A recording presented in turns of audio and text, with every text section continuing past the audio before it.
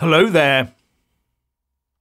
Well, what a sorry state to be in when the elected government feels forced to basically declare war on its own super woke Ministry of Defence.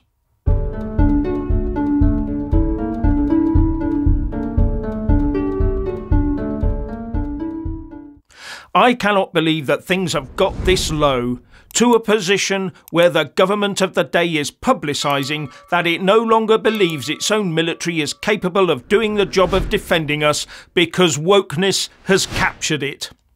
Makes you wonder what ministers actually are aware of.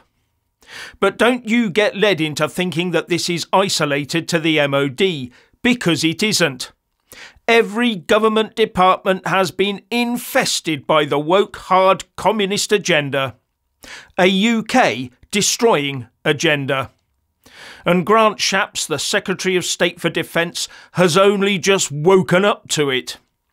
And that only comes after a document came to light called the 2023 British Army's Race Action Plan that talks about lowering security vetting requirements so that we can get more non-white overseas recruits into the forces. And also that there's a push to remove Christianity from remembrance.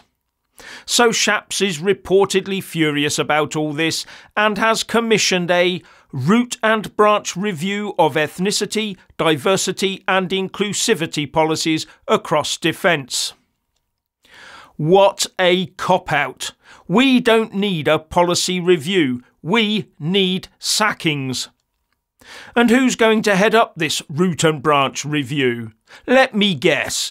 A super woke judge or other worthy who's climbed the greasy pole of diversity?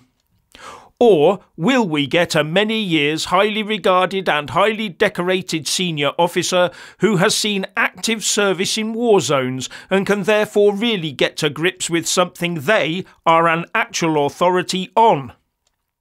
I'll leave you to guess which. And how long will such a review take? 2 years? 5 years? And then guess what? It'll probably just conclude that the armed forces are not diverse enough and even more must be done. You can see it coming from miles away. But Mr. Shapps will now feel the wrath of the woke civil servants. So I wonder how long it'll be before claims of bullying or worse start surfacing.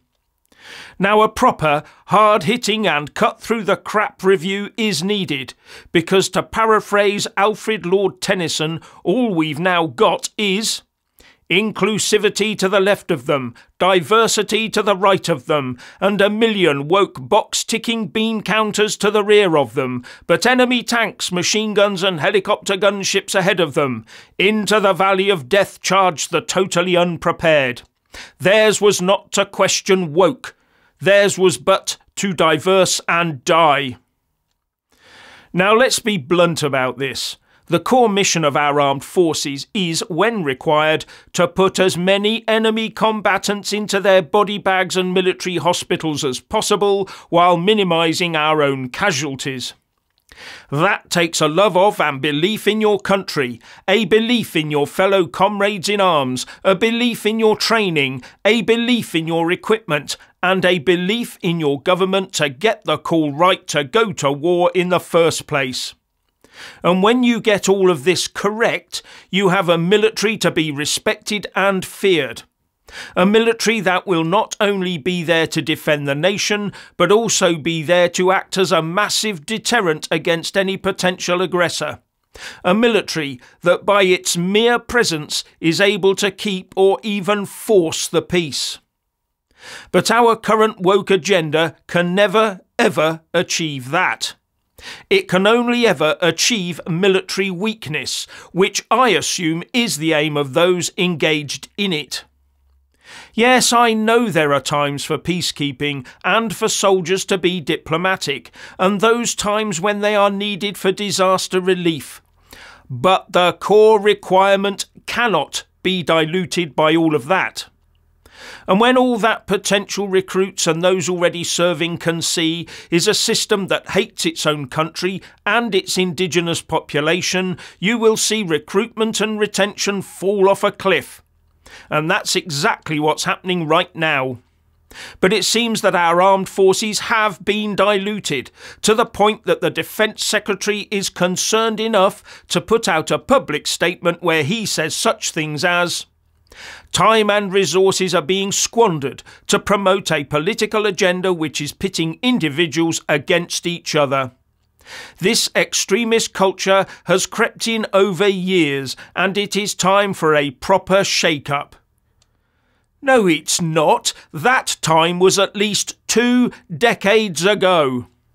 Why do we always wait to start hearing the drums of war before we do anything? Anyway, he goes on to say that it's time to refocus on our military being a lethal fighting force. And after 14 years of a Tory government, Shapps had the temerity to say that I can confirm that it is inconceivable that I would allow a lowering of standards on security clearance. This from a government that has allowed the armed forces to become and continue to operate as some sort of publicly paid for woke employment opportunity. Just like all the other departments, the core tasks have been stripped out and have been replaced by the overarching requirement to be and display all things woke. Diversity and inclusion above performance and value for money. And don't forget the Whitehall Mandarins pressing for our armed forces to be hoovered up by the Brussels military ambitions, despite Brexit. Now don't get me wrong, there will be many gritty and prepared soldiers, sailors and marines and airmen in our forces. But it must be obvious to all by now that wokeness is weakening the whole. Now, having a review into ethnicity, diversity and inclusivity policies will change nothing.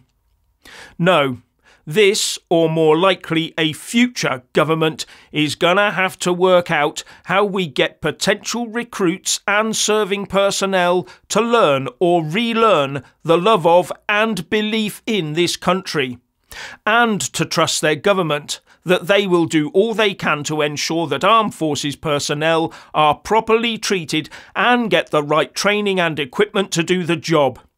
Further, that spurious war crimes claims made against them in decades to come will quickly be squashed, where an ethos that merit is everything reigns supreme, and where the military is concerned, merit also includes loyalty to country and colleague.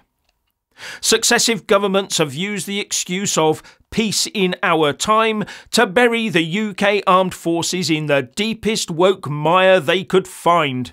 It will take an almighty struggle to pull them out, or a hideous war with huge losses.